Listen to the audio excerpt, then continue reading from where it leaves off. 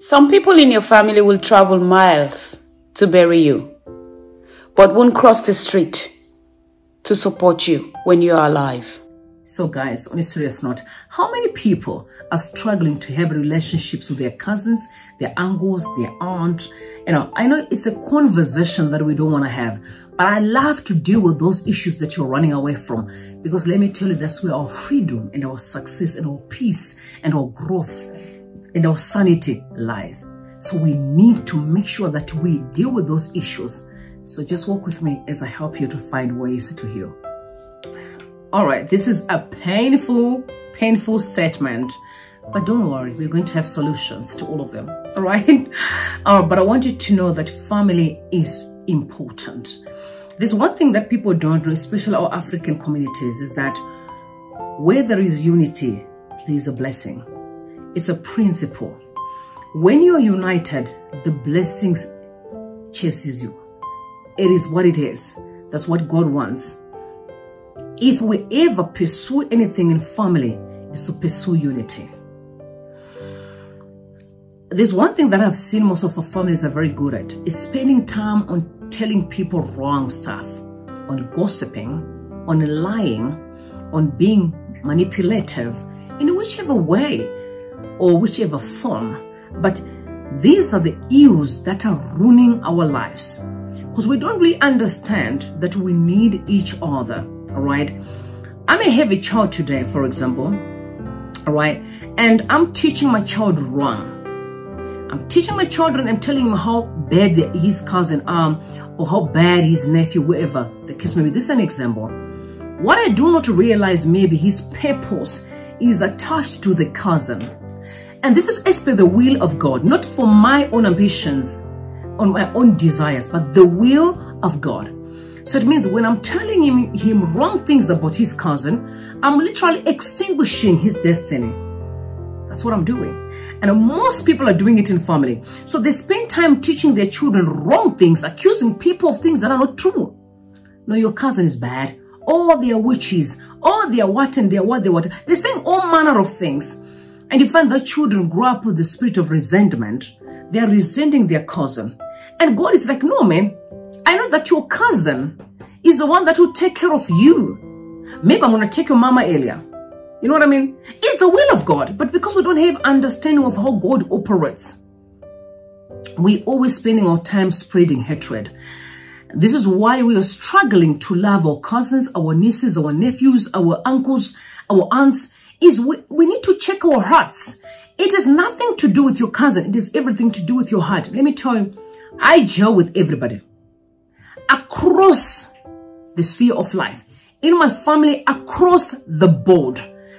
I have no vendetta with anybody. There may be someone who has a vendetta with me, but I don't know they have, because I don't have a vendetta with them, right? I have always spending my time spreading love. I don't spread hatred because I don't have time. There's no hatred around here. It's only love. And this is what we need to do, is to spend our time captivating love. What is it I can do to make my cousin better? What is it that I can do to make my uncle better? It may not be money, it may not be material, but I can pray for them, but I can believe in them, but I can really tell them how much I love them. I can just send a word of love. We fail to implement strategies that makes us a better people, but most of the times it boils down to our hearts. What is in your heart? I remember someone saying something so ugly to another brother, and I said to him, go home and check your heart.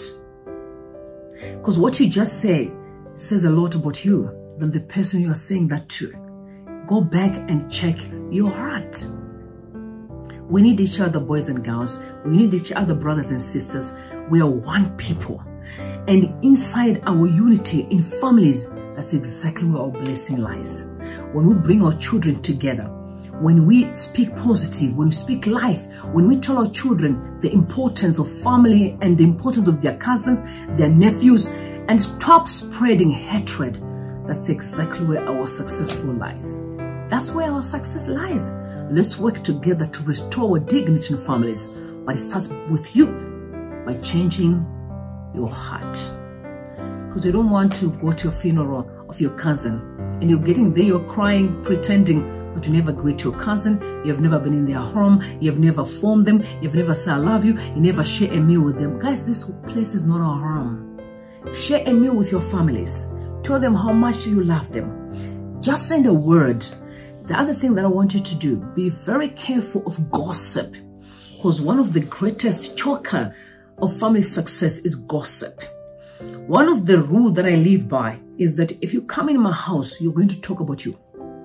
You do not talk about anybody, because I know that if you're talking about someone in my house, it's a matter of time before you walk out of that place and talk about me with someone else, or even taking what you said, adding whatever you want to add that feed your agenda, and then say things that I never said. So when you get in my house, you talk about you. I want to hear about you. Good news is what I want to hear. So that when you leave, you don't include me in your conversation that is negative, except good news. So I hope this can be of a blessing to you. Cultivate love in your families. Love your cousins. You need them. Some of your destinies are connected to them.